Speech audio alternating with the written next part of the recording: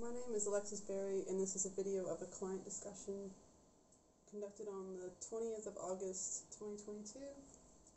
So with me I have Xanthia, and we're just discussing the results of her adult pre-exercise screening system forms.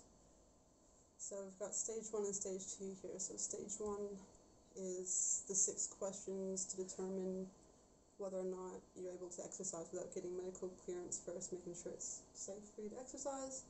And you've answered no to all of the questions, which means that you're good to go in terms of exercising. And when we move on to stage 2, we get a bit of a better understanding of medical past, family history, and all that sort of stuff. And it looks like you've answered no to all of these questions as well. So that means you are low risk for both of those, and that means for future exercise you will be able to exercise at a moderate to high intensity safely. And we've also filled out the personal trainer personal profile form. So these forms are to get more information about you in terms of what sort of things you do on a daily basis, what sort of activities you get up to, what you're interested in doing in terms of exercise, all that stuff, what sort of exercise you prefer, your availability. And it looks like your goal for your health and fitness goals is to gain 5 kilograms of lean muscle mass.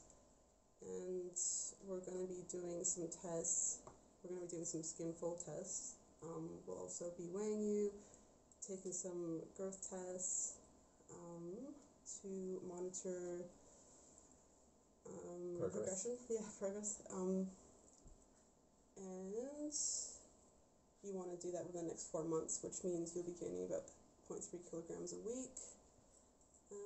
What do you need to do to be successful? Be pushed and motivated within training. So I guess that's why you've come to a PT.